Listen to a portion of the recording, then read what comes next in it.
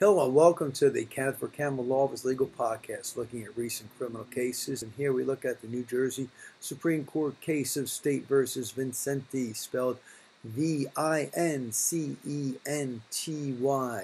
Here, the Supreme Court held Miranda was violated where the defendants failed to advise the subject of charges. The Supreme Court held the record reveals that the detectives failed to inform Vincenty of the charges filed against him when they read him his rights and asked him to waive his right against incrimination.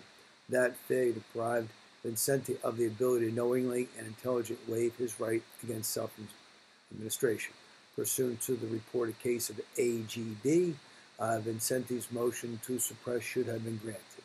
And State versus Vincenty was decided 2019 by New Jersey Supreme Court, docket A-40-17. For other information on criminal cases and Miranda violations, visit website njlaws.com or website benotguilty.com. That's benotguilty.com. And for representation, contact Kenneth for Campbell's office in Edison at 732-572-0500. Thank you.